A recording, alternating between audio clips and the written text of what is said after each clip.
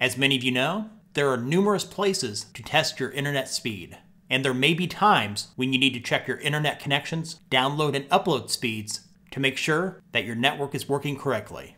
Every now and then, I like to run a speed test to ensure that I'm getting the advertised speeds from my internet service provider, which is Charter Spectrum. Recently, Google introduced another easy way for you to check your internet speeds. Here's how you do it. Go to the Google search page and ask for a speed test. You could put in a query related to checking or testing your internet speed, or you could just simply say or type speed test. You'll now see the search results to check your speed, including the very popular speed test by Ookla. At the very top, you should see this box with the headline Internet Speed Test.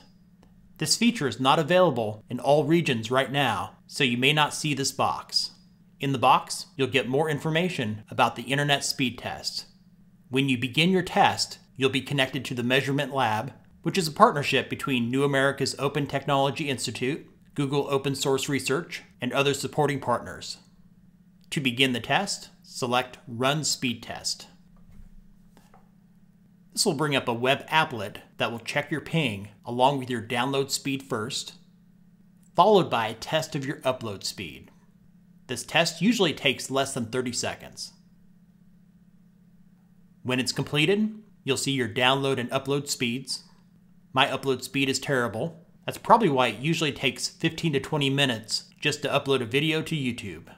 You'll also see the latency, which measures how quickly you get a response from the server location, and below that, information on how well your internet connection can handle various tasks, including streaming HD videos. You also have the option to run the test again if you want to. That's all there is to it. Thanks for watching.